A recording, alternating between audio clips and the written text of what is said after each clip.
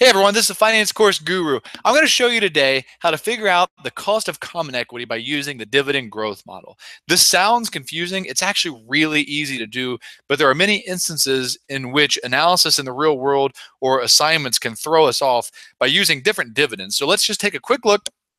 We'll jump right into this. We'll be in and out. So I have some data down here. We have this company, and the current dividend or the most recent dividend for the company is $1. So we see that they most recently or currently are paying $1. If we know that the growth rate is going to be 5%, we can figure out that next year's dividend is $1.05. Now, what I've done over here is I've listed kind of the financial abbreviations for these. So D0 again is the current dividend.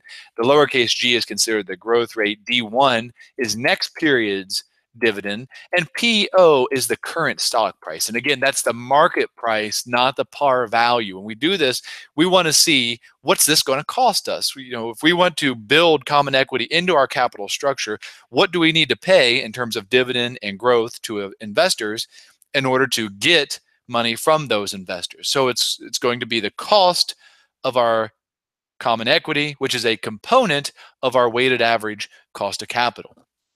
So what we're going to have, we can just fill in up here, and I've made a little box to help us organize our thoughts. We know that the next dividend is going to be $1.05.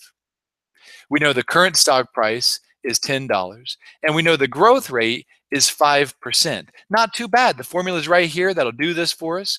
It'll line everything up. So what do? We look at the percent that investors are demanding based on our dividend, which is our dividend D1 divided by the current stock price P0, and we add to that the growth rate that's demanded by investors. So what we have is the cost of common equity. Now, this is used as part of figuring out an organization's weighted average cost of capital. So if you look down and to the right, you'll see a video that will take you to a video that will work through the weighted average cost of capital for you using not only the cost of equity, but also the cost of debt and the cost of preferred equity. I hope this is helpful. See the next video to see how this flows into the weighted average cost of capital. Again, if this was helpful to you, please subscribe, like, leave me a comment. If there's ever any other subject that you want me to address, leave it in the comments and I'll make a video for you. Thanks a lot and good luck.